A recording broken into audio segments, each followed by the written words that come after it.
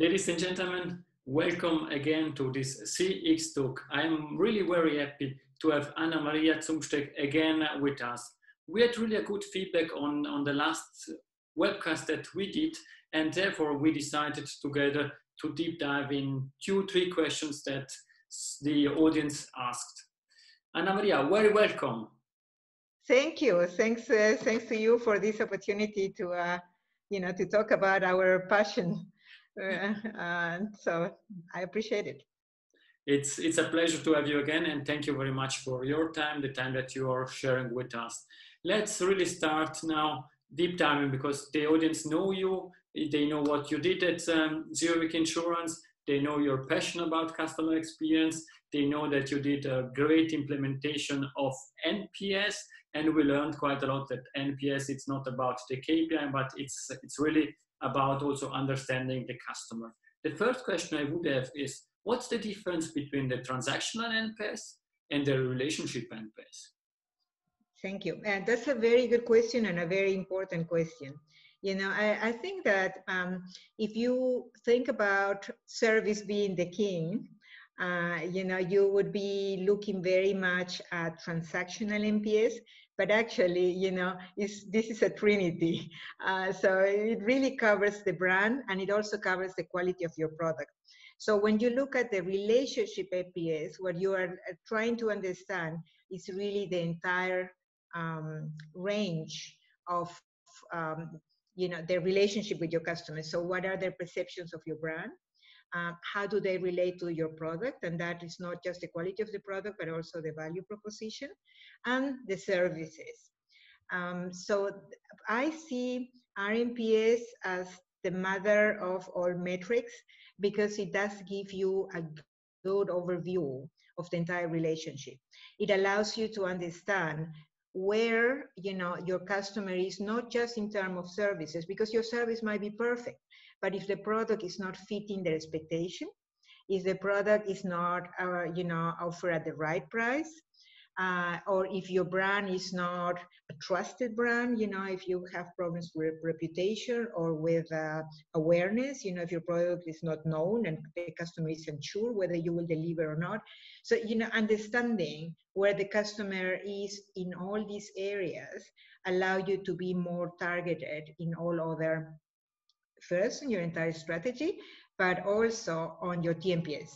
So then you go to, a very key, assuming that, your brand is well known, is trusted, you are offering the right product for the right price in the view of your customer, then you look in detail to that journey, to those interactions that you have, the service interactions, and, identifying the pain points, you can go into the TNPS.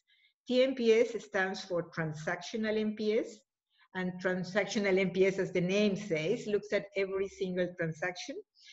So you actually then go and assess the level of satisfaction that your customer has at every single point of interaction, and also by the different channels, because nowadays, interactions are not linear, that's why we talk about omni-channels. So, and then you can, so TNPS is a lot more punctual. It's really going to a specific service transactions and allowing you to understand what you need to improve in those. So I would always first implement RNPS, derive the strategy from the RNPS, which gives me a good understanding of my customer. And then based on that, go punctually into TNPS. Okay, thank you very much. I think it was really a good example, perhaps also for the audience to understand. And I make an example that we didn't discuss, perhaps you can correct me. If I think about my passion, not customer experience, but now in this case, soccer, the one played with the feet. The relationship NPS is, let's say, the relationship that I have with the team I like, or let's say I love. And the transactional NPS is more about one transaction. It means I'm not happy about how the team played during the last game, and therefore I would give a bad result for for the last game, but over the relationship that I have with this team over the years, I can give another value because I really like how they are playing, I like how they are, and so on. Is this correct? Yes, this is correct. An example that I think is very graphic for most people, and I use a lot, is with car brands. You know, if you love a brand, let's say as a man, you probably, I don't know, love a Lamborghini or a Ferrari. You know, and if you could afford to buy a Lamborghini or a Ferrari, you know, you are already, you know, you're very happy with the brand. You are proud to drive a Lamborghini or a Ferrari, your favorite brand, it can be any, you know, and if it happens that when you take it to the garage, they didn't wash it, they didn't clean it properly, you know, you are upset about that, but it does not change. So I think that that's the important thing to understand, that for different products, different brands, people place different, has a different emotional impact, you know, the brand side, the price side, and the interaction side. And in certain cases, the interaction side will impact the fact that the customer might not come back again. But you know, if somebody doesn't clean your beloved car, well, you will still love it, you know. So yeah. Thank you, Ana Maria. I think I would say Ferrari, but let's go to the next. And are there other KPIs related to NPS that you would measure? Yes, definitely. You know, so I mean, for us, for example, as I was saying, when you think about the RMPS, you're looking at the brand. So obviously, as I said before, a brand with low awareness or a brand with low reputation can be, you know, can have a negative impact on your NPS. So also, you know, monitoring your brand awareness, your brand, doing some brand research and understanding where you stand is quite important, and matching this with the other metrics. Also doing some product comparison, price comparison, understanding what your competitive advantage is. You know, so why should customers come to you? Understanding what the customer is expecting from your product in terms of features as well as price. It could be also a very important metric. You then have your market studies, your NPS market studies to understand the market. But I think there I always recommend to be cautious, because you need to understand, if you are not conducting your own market study, you need to understand what is available, what type of studies is being conducted. You know, is it an omnibus study? Is it a panel study? How was the question worded? Was it at the beginning of the question, at the end? What were the sample sizes for all competitors? So I think it's a lot more complex than what meets the eye. And I guess, and obviously, you look at your business KPIs, you look at your customer loyalty, you look at product density. You know, I think that CX cannot exist in isolation. We need to show the value that we produce, and that is very important. Yeah. Mm-hmm. Thank you, Ana Maria. I fully agree what you are saying, and I think it's also important to link NPS, its relationship NPS or the transactional NPS, with also financial KPIs like return on investment, new revenues, and so on, that you can prove what you are doing, that you are also bringing forward your company, I think. And one that I just forgot, and I think is probably one of the most important, is your employee NPS.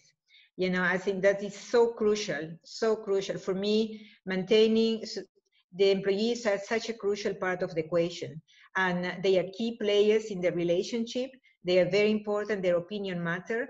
Indeed, I am, you know, I'm very keen on doing product NPS on employees, separate to the general customer.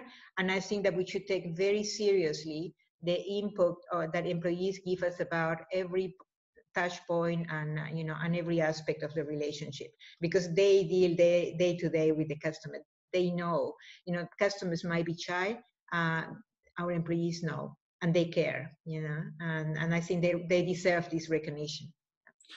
Sure, the employees should be the first fans of a company, and therefore it's important to understand what motivates them, what engage them, and what should be improved in order to improve the experience. At the end, it's always, if we are speaking about also then transactional NPS, your example with the car, you need to have motivated, engaged employee in order to have happy customer, because somebody that is engaged go also the extra mile, try to find new solution, new way to cope with what the customer was asking. And I think this is really key. It's not about speaking about KPIs, because I see quite a lot of companies that are defining KPIs, targets. Let's say NPS should be at this level, and then they are doing everything to get at this level. What's your view on this topic? You, as I said, you can, you can have an NPS of, let's say, 10 by having, 10% promoters and 80% passives. And you can have an NPS of 10 by having 50% promoters and 40% detractors. So if you only look at a metric, you might be missing totally the point. There are many ways to get to the same NPS. So I think that there are other aspects that are a lot more important than the metric by itself. Also putting target metric, and don't take me wrong, I don't have anything against having NPS as a KPI and as a target metric, but I think it should not be looked in isolation. It should be, you should go deeper into the metric itself. You should understand the composition of the metric, and you should understand the underlying comments from the customers. You should really listen to what they are saying. I think it's crucial to understand what your customers want. That's the main point. Thank you very much. And I think this is really key. The NPS itself, it's a metric. It helps us to understand the progress, what we are doing, and what can we do. But this is only the way that we really understand what customer wants, what are the needs of the customer, and how to cope with them in order to improve and then to achieve the next level of NPS, based also on what you are saying. I think we are again coming to an end. Perhaps do you want to give us a short summary or your thoughts on what we discussed in the last or in the first webcast and today? Yes, thank you. So I guess, as Sam Walton, the founder of Walmart, once said, there is only one boss, and that's the customer. If the customer is not happy, he or she can just take their money to the next supplier, and and they are, at the end of the day, the ones that define the success and sustainability of our company. So I think that having that very clear and putting the customers, Jeff Bezos, I think we have brilliant examples with Amazon, with Apple, of customer-centric companies that really nail it down by focusing on that very one premise. So for me is have a vision. Don't think about the metric. The metric is a lever. It helps you to understand where you are on your journey. But the key is to understand who is the boss, and and understand that boss. Because every single customer, we all have other halves, we have kids, we have parents. A personal relationship is already difficult. Now, a relationship with a multitude of people, that are expecting something from you, requires that you really understand what these individuals are expecting from you, and that you can deliver it to the best of their expectation. So I guess that is a summary. Keep the customer as the main driver, and have a very clear strategy. Use your metrics to guide that strategy. And I would add even more during this COVID-19 crisis, where it's not possible to have interactions, then it's even more important to understand what really customer needs are, and how are they changing now that we are going to again some months where we will have some issues about COVID-19, and therefore it's important to find also a way to empathize with the customer, to be with the customer and to support them. And during this crisis period, it's always the best point in time to show the strength of a brand and empathize with the customer. I fully agree with you. You know, I really think that we really need to keep in mind that this is not just, you know, the crisis is going, the pandemic is going now for a long time. It is impacting people's psyches, and you know, and we all need a little bit of extra pampering, of extra listening to, of extra understanding and empathizing. I believe that from that point of view, it's a huge opportunities for brands to really connect to the customers and really build, you know, because we remember how we were made feel. I think it was Angelo, was this American lady who, Maya Angelou, that says, you know, you will forget what happened, but you will never forget how they make you feel. And that's very, very important. Yeah. Sure. Thank you very much, Ana Maria. Perhaps the last question, because we discussed about NPS and we are trying to discuss about if customer would recommend a company, then I change a bit. The question is, which company would you recommend to us? I mean, there are so many companies I would recommend, but let me think about experience that made me feel really, really good. Stating a little bit back, as we were running the workshops for NPS, I took my first flight with KLM. You know, by the second flight I took with them, they greeted me by my name.